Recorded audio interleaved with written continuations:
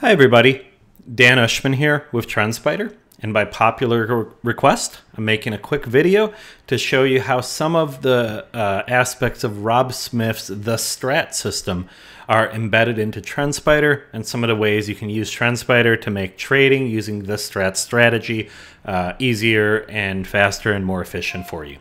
So there's going to be a few things that I go over here, but let's start with the basics. I'm going to show you the basic pattern recognition capabilities built into TrendSpider to make spotting patterns from the Strat a lot easier for you.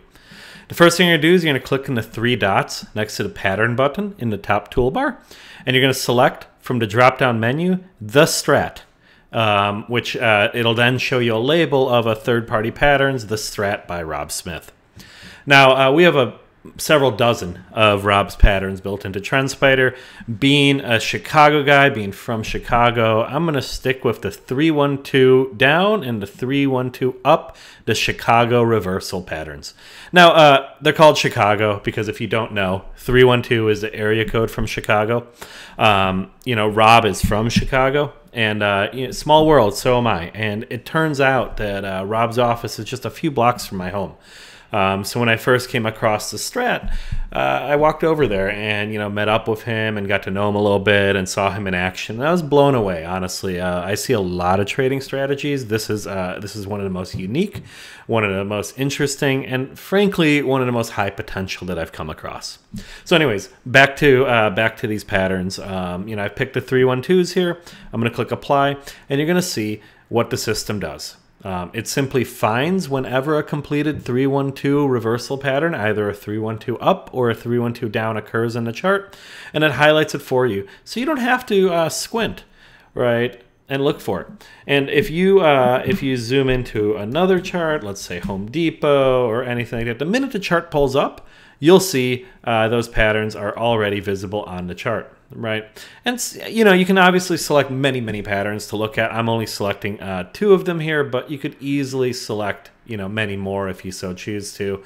Let's add just for intro, we'll add 322 broadening reversal as well. So we can kind of see where, if any of those exist here. And there is one right here at the very top here, which is fascinating because it did reverse down from that point. So that's one of the more obvious and simple ways that you can use the Strat in TrendSpider. Let me show you some of the more interesting and complex ways. So I'm going to turn this off. Actually, I can leave that on. And the first thing I'm going to do is I'm going to open up the market scanner. Now, for those of you that don't know, the market scanner is exactly what its name implies. It is like a search engine for charts. And it has the ability to search charts for patterns that are made out of any technical data that we have. And very soon, actually, I hope I'm not letting the cat out of the bag too soon, but very soon fundamental and analyst data will also be brought into the platform.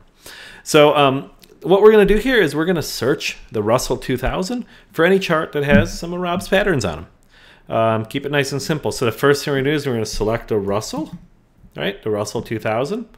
And then we're going to define what we want to look for.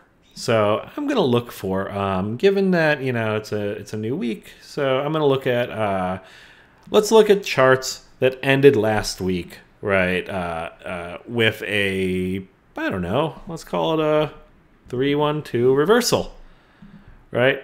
And since there can be several different types of 312 reversals, right, let's just go ahead and pick them both. We picked the bearish one where it's a 312 down, so let's pick the opposite one, 312 up. And what we're going to do also is we're going to switch this little drop-down menu here at the top from all of the following, because obviously that can't happen, to any of the following. So we're going to find any chart where the following, one of these 2 patterns exists on the weekly time frame within the Russell 2000. Now, I'm making this video on a Sunday, right? So the current candle checkbox isn't going to do much for me. But if it were during a trading week, and I was looking at weekly candles, right, and weekly patterns, if I were trading the Strat, I would need those to be in force, right? It wouldn't be good enough for me to know that a pattern had completed. I need to know when it's starting to complete, right, when it's starting to render. So I can jump in there at the right time.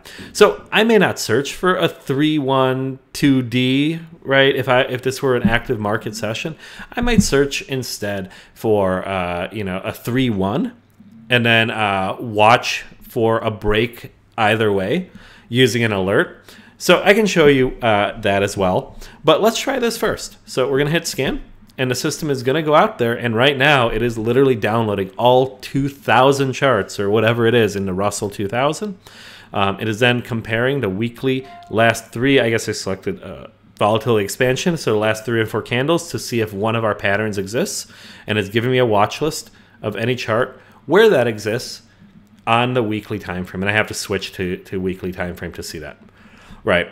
Now, obviously, this can get pretty fancy, right? So I can add all kinds of complex patterns in here. I can also, I know Rob will frown upon this, but I could also incorporate, stuff, indicators, like RSIs, right? But the one thing that Rob would love to see in this, and what I think a lot of traders who use the Strat would love to see, is the combination of a pattern and full time frame continuity. And the scanner lets you do that, right? So what I'm going to do now is I'm going to add a couple more time frames just for illustrative purposes. So I'm going to add the daily price close has increased, right? And then also I'm going to add the 65-minute price close has increased, right? So now I'm scanning across 3 time frames in the Russell 2000, right? I want to find a weekly 312 down reversal where the daily price closes increase and the 65-minute price close has also increased. And by doing this, you can narrow down and you can search the market and find a very short list of stocks that have your pattern on them. Now, one other scan I want to show you guys, because this is honestly one of my favorites, and it's so good that we've made it a pre-built scan inside the system. And that's called the Triple Inside Consolidation Spider Scan. And this is super simple. All this looks for is 3 inside bars in a row, and I like to run this scan on the weekly time frame. Right, and I also like to run it against the Russell, just because it's a big list, or you can pick another big list like the S&P Composite. It doesn't matter. But because we're searching on a weekly chart and we're looking for 3 inside bars in a row, we're going to find some very tight coiling here, right? So this is coiling up, right? Each week has been within the range of the previous week, and I mean we can guess which way it's going to go, but I hate guessing. Right, looks like I've actually come across this before. So what we would do here is we would simply pull open this chart, or pull open one of these charts, right? Doesn't really matter which one. Zoom down to a smaller time frame. This is a great one. Wow, I'm actually going to add this to my watch list so I can take a look at this one a little later. But we're going to add this to one of our, scans. We're going to find it, pull it up, zoom in on a smaller time frame, and then we can create some alerts, right? And we can say, look, I think this could be bullish over like $40 here, right? And I think this can be bearish if this ascending triangle fails. So what I can do now is I can create 2 alerts, right? Right click on the top line, create a breakthrough alert, right? I want to know intraday, so I have it go off on the 15-minute time frame and create that alert, right? I'm not sure what's going on there. I must be having some kind of issue, but you get the idea, right? You right click on the candle, and you can create an alert on that trend line, and that's what that alert will look like. We can do that here. I'm not sure why we had an issue earlier doing that, but there you go. And now I don't have to do anything. The system will watch these 2 lines for me and let me know when price breaks through one of them, right? And actually, I honestly only care about this chart on a bullish thing. I'm not really into trading short too much, especially in a market like this. So I'm going to just create a tighter alert just on that line and leave it at that. But this is how I actually use this type of scan, right? I use this scan all the time. I look for very tight consolidation, right? I try to find charts where price is getting tight, and where I can create a level that might indicate that price has reversed and started to move back up, and I can create an alert at that level and watch it from there. And if I do this enough times during a weekend, most of them aren't going to work out, but I'll get notified when the ones that do work out, and those are a lot of the trades that I find this way. So again, this is just some of the ways that you can use Rob's system in TrendSpider. Pattern recognition and scanning are by far the most common. You can obviously use it in other areas too, like the scanner. You can create multi-factor alerts with it. You can backtest the signals and see how they do, in the past, and so forth. If you have any questions, drop me a note. My email address is dan@trendspider.com. If I can't answer it, or if it's about Rob's system, I can put you in touch with him. But if it's a TrendSpider question or, a TrendSpider wish, I'm definitely your guy to talk to.